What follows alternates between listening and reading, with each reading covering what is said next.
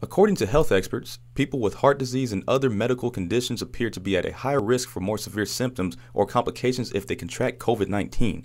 One of the biggest challenges Americans face today is maintaining a healthy heart during the current pandemic. Heart disease or heart failure, which certainly obviously is, still, as you know, the leading cause of death in the country and across the world. So heart health and prevention of heart disease starts early in life. I advise, number one, people to know their risk factor. Dr. Haddad encourages individuals in their adolescence and early adulthood years to start keeping track of their heart health status.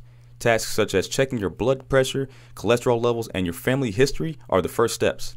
For everyone, one of the best advice is following a heart-healthy diet and following a heart-healthy lifestyle, which means regular exercise, cardiovascular exercise, aerobic exercise, and really watching what you eat and knowing, what a heart-healthy diet is and using those things to help, mitigate your risk factors. There's been new studies regarding COVID-19 affecting the heart.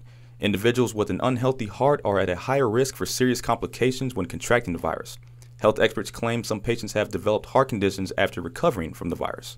COVID-19 certainly can affect the heart. It's one of the leading ways people end up passing away. I mean, there can be certainly this viral pneumonia that leads to low oxygen levels, which is what you see all the time and see on the news, the patients who are in the ICU who have breathing tubes or breathing machines.